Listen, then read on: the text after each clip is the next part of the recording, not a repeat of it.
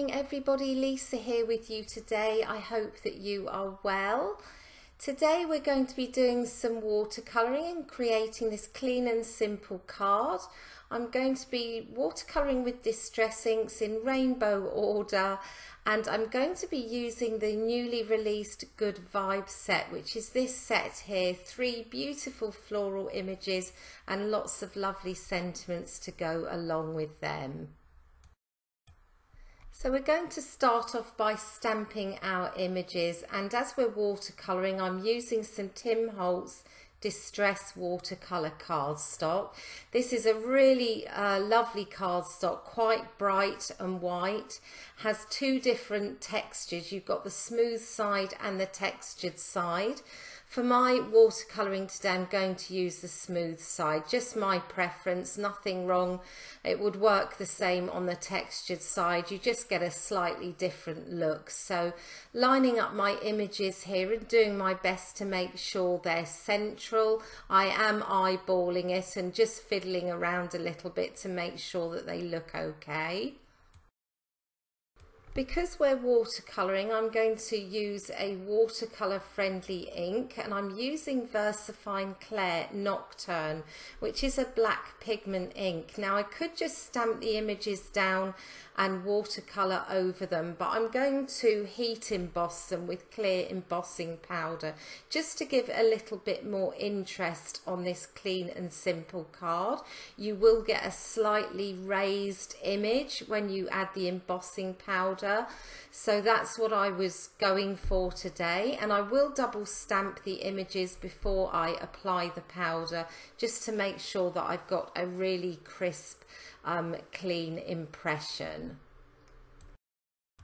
So I'm just applying my clear embossing powder here, and I do apply it twice just to make sure that I've got really good coverage over those images, and then I'm going to take it away and heat set it with my heat gun, ready to do the colouring. So I've taped my panel down here with some low tack tape. I've got a pot of water ready, and I've got my first 3 distress inks. So I've got Candied Apple, Worn Lipstick and Dried Marigold, and I'm just smushing a little bit of each off to the side there. And those are the 3 colours that I'm going to use on my first flower on the left. I'm primarily doing a wet on wet technique for this panel. That just means that I apply my water first to my cardstock and then I drop my colour in. So I'm adding some clear water down on the bottom of that left image, and I'm now just going to drop in a little bit of Candied Apple and just watch that move until I'm happy with how that's looking. So I clean off my brush here, and I'm now going in with the Worn Lipstick, and it wasn't really moving properly, so I just added a little bit more water to it just to get it moving a bit better. And it won't matter if it moves into the Candied Apple, as I'm going in rainbow order. All of these colours are really going to work well together and they will blend well. So going in now with the Dried Marigold, I love the way this blends with Worn Lipstick. It's a combination that I use often when I'm watercolouring or also when I'm blending. So just adding a little bit more ink down onto the palette at the side, and I'm adding some squeezed lemonade and Mowed Lawn as well.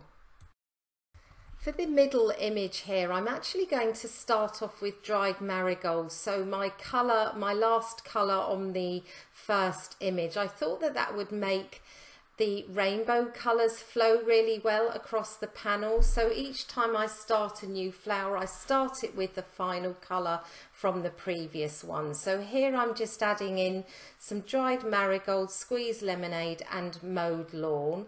And I'm adding water just to sort of blend it out a little bit in the Mowed Lawn, and kept on sort of adding ink until I was happy with the saturation before I moved on to the final flower. Onto my palette at the side, I've added some Salty Ocean and Villainous Potion. So my final flower will consist of the Mowed Lawn, the blue and the purple. So just going through the same process as I did on the previous flowers, adding water and ink until I'm happy with how that looks. I felt that the Salty Ocean got lost a little bit there, so I added some more in and just blended everything out.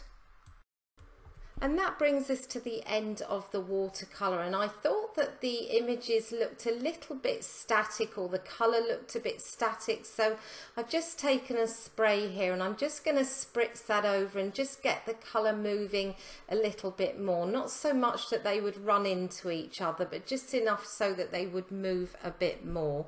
And now I'm going to go ahead and add a little bit of shimmer using Perfect Pearls in the Perfect Pearl colour.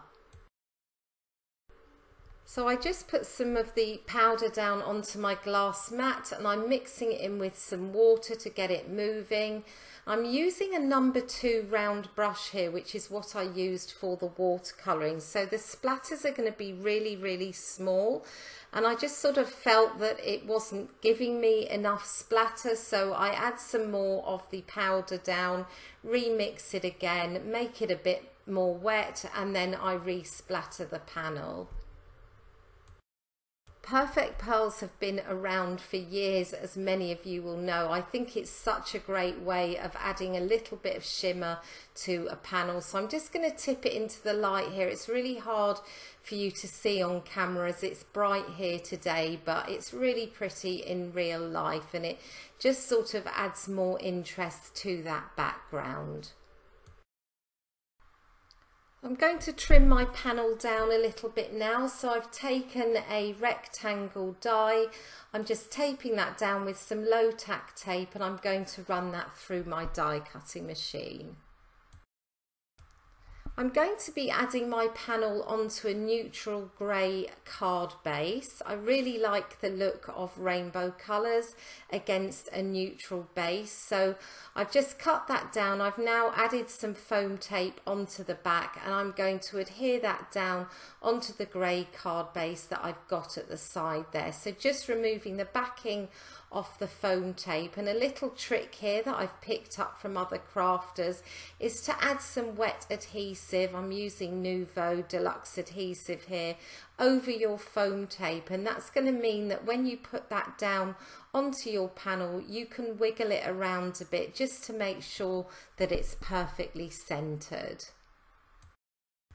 Off camera, I took one of the sentiments from the Good Vibes set. There's lots of lovely ones to choose from. I white heat embossed it onto some black cardstock and I'm just adding that down now over the panel, checking to make sure that it's on straight. And of course, no card is complete without some gems. And today I thought I would use the Ivory Opal gems to finish the card off. I thought that they would pick up the colour or the splatter of the Perfect Pearls, and they're really pretty, these gems. They come in lots of different sizes. So I'm just adding these around the sentiment and around the flowers just to finish the card off. And that brings us to the end of today's card. So I hope that you enjoyed watching. All the supplies are in the description box below. Do give it a thumbs up if you enjoyed it, and I will be back again with another video for you next week. In the meantime, I hope that you have a wonderful day.